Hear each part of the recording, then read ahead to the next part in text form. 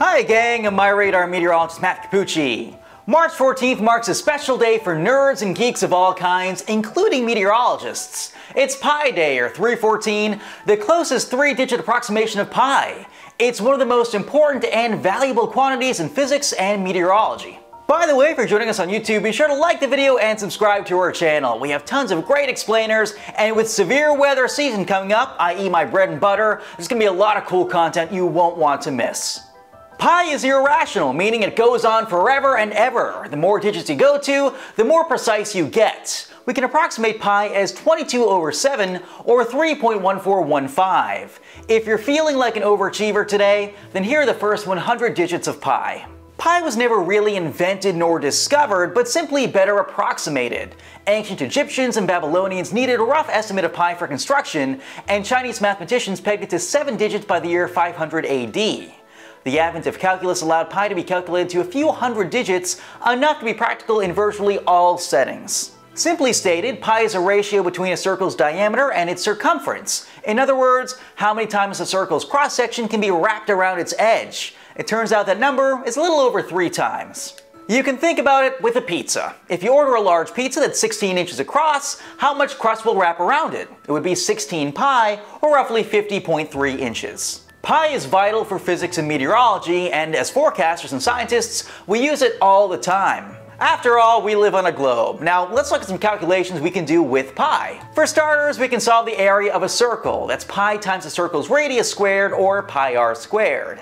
If we want the surface area of a sphere, that'd be about 4 pi r squared. So what's the surface area of the Earth? Well, Earth isn't exactly a sphere. In fact, the equator bulges out about 6 kilometers because the Earth is spinning so much. But for our purposes, we can approximate it as a sphere with a radius of 6,371 kilometers, or 3,959 miles.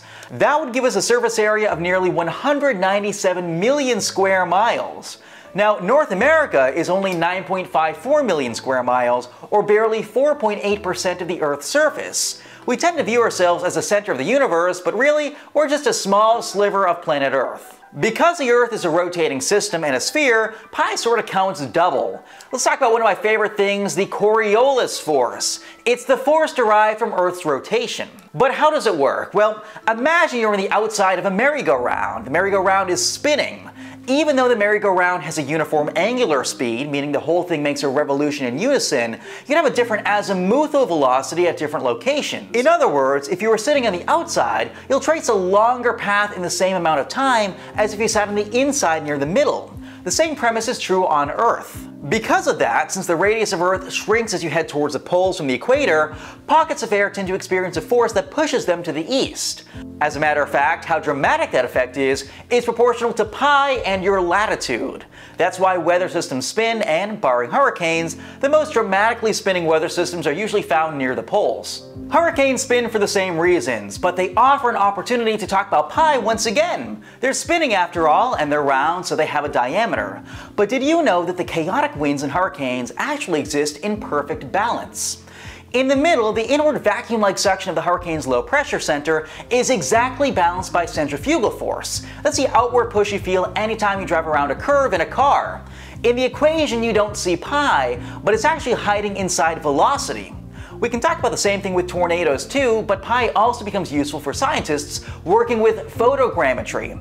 Photogrammetry is a process by which you may try to estimate the size, dimensions, or speed of an object through photography. Atmospheric scientists sometimes do this for tornado debris. That requires approximating rotational motion, which you need pi for. Let's look at a couple other examples real quick. You ever heard of weather radar? The radar equation requires pi. That's because we're emitting a pulse which we can envision as a spherical wave. Then a piece of that radiation returns back to the radar, but by then it's spread out some and is diluted.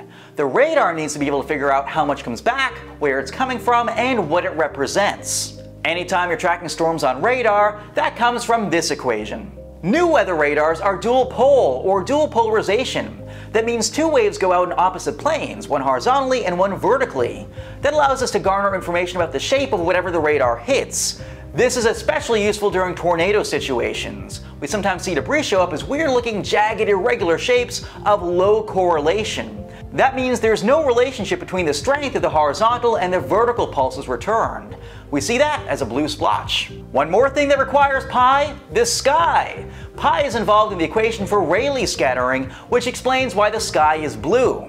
And if you've ever seen a supernumerary rainbow, i.e. a rainbow with many rainbows inside, there's some pi there too. That's a result of interference between different wavelengths of light. Perfect overlap produces light, whereas two waves shifted by, you guessed it, pi, will produce darkness and cancel out. We call that destructive interference. Pi is everywhere. It literally makes the world go round. So how can you celebrate? Go out tonight, get yourself a pizza, and round out your evening with some apple pie. It's what the ancient mathematicians would have wanted.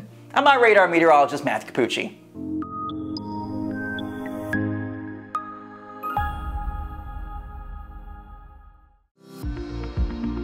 Follow MyRadar on social media: Facebook, Twitter, Instagram, and YouTube. Download MyRadar on iOS, Android, Amazon Alexa, Xbox, and Windows.